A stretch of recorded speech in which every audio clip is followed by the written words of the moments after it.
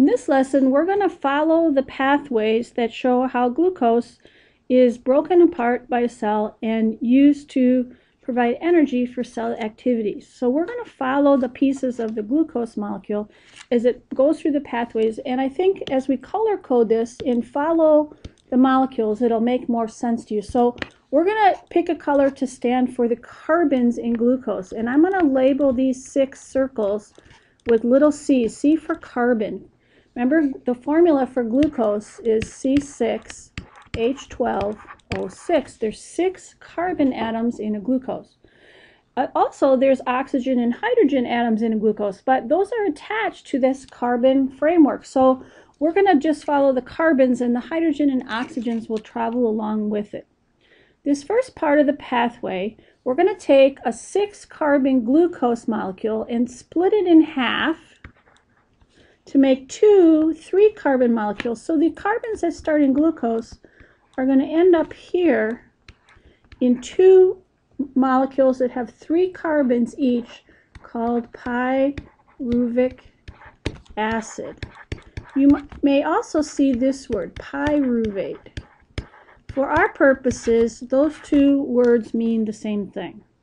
So we're going to split our glucose in half, split the sweet. That's what glycolysis means. Glycose means sweet. Lysis means to split or break. Remember, we had lysosomes. So glycolysis is the process of going from glucose to pyruvic acid. Glycolysis is this pathway. And it happens in the cytoplasm of a cell. So we're going to see how this works. There's actually multiple steps that happen, but we're going to kind of look at what's going in and what's coming out. And in order for this to happen, we're going to need a little energy to kickstart the reaction and get it going. Remember, we talked about activation energy. So we're going to put a little energy in, and it's going to come from this power molecule. We've talked about ATP before. It's kind of like our rechargeable cell phone battery. And to make this reaction go, we're going to add 2 ATPs. That's going to provide our starting power to get this going. That seems a little silly to put in ATP when we're trying to get energy back out of the glucose, but you're going to see in a minute that we're going to get way more back than we put in at the beginning. So if I take ATP and lose the P to provide the power, I'm going to get ADP. 2 of those. 2 ATPs in, I get 2 ADPs out. Once that gets the reaction going, you're going to see that as I split my glucose apart, that's going to provide the power to make some ATP. So I put 2 in, but I'm going to get 4 ATPs back. And I'm going to give it a little power because this is an energy molecule. And so 4 ADPs, and I add the P's, I get 4 ATPs. I'm also going to use some of that power to charge up one of my other energy molecules, and that is a molecule called NAD+. I'm going to charge up NAD+, and I'm going to take 2 of those, and when it gets charged up, it's an electron carrier. It's going to add a hydrogen and some electrons, and I get NADH, 2 of them. I'm going to give this one a little extra energy too, because these are high energy electron carriers. So notice now I put in 2 ATPs, but I got 4 back, plus 2 NADHs. Those are energy molecules, and that's a pretty good deal. I doubled my ATP. I put in 2, but I got back 4. If I said, give me $2 and I'll give you 4 back, I bet you'd go for that deal. That's a pretty good exchange, and that's what the cell does too. It puts in a little ATP to get it going, but it makes 4 back in the long run. Now I have 2 pyruvic acid molecules, and the cell has a choice.